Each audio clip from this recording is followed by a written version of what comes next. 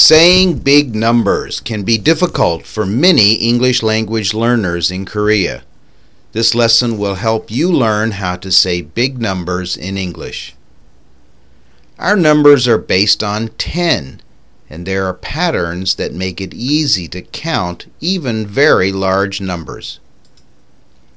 Notice how when we count by ones, the numbers follow a pattern.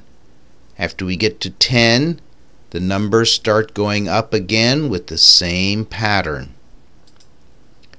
Look at these number lines and think about the pattern.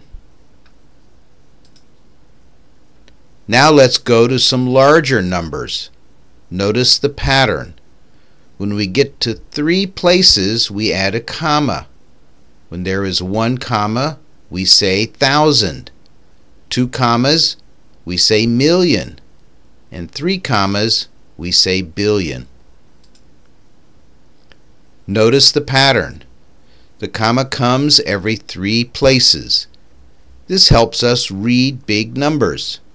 In Europe, they may use a period instead of a comma, but it means the same thing.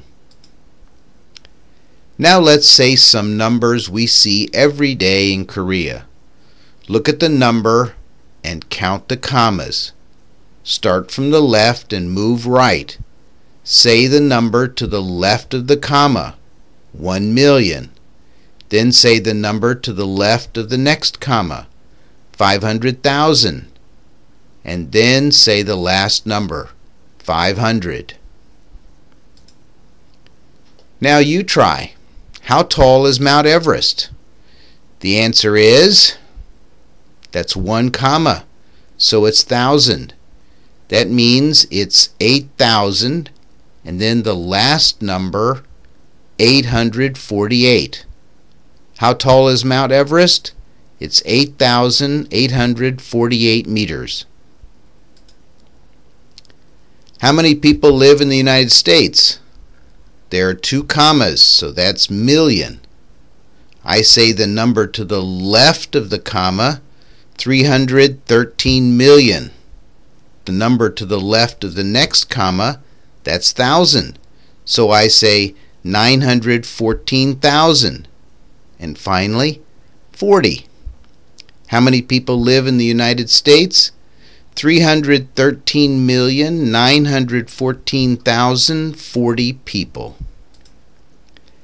Now you practice saying these big numbers in English. 9,500. 99,500.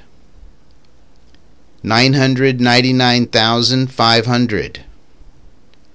9,999,500. Okay, you're on your own. Give it a try and click the link to hear the correct answers. Good luck.